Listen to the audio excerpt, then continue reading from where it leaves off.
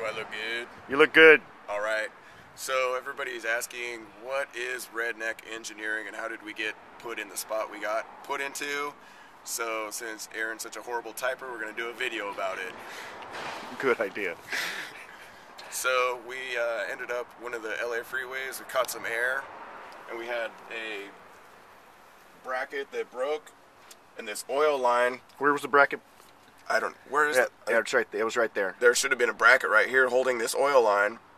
Went over our jump, our ramp. It broke.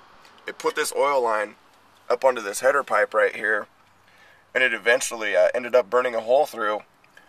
So we followed our rabbit to a parts store and ended up having to cut through braided line, which took forever. We took about an inch out where it was burnt. Ended up going and putting a fitting, 2 hose clamps, and we were back in business. Ended up costing us about 40 minutes, and if you look at the times, that probably would have put us in about 3rd or 4th place. But it's an old bug. What are you going to do? Well, we're going to put Woo on the mat. We're still putting Woo on the mat. So, do you think what Team Woo did with the immunity cards, do you think that stacks up as good gamesmanship, or? They know all about the game. They played it well.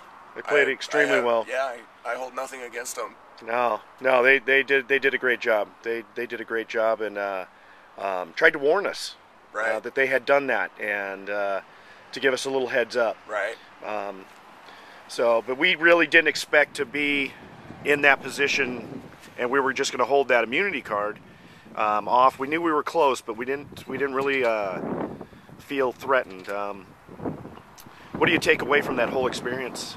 It was without a doubt one of the things I'll remember my entire life.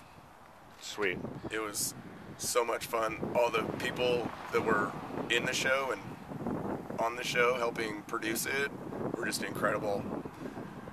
Yeah, it was a lot of fun. So, thank you guys for supporting Team VW. Mr. Happy. Mr. Happy is in the house. Whoop, whoop. And we'll see you guys soon. So, take it nice. Take it nice.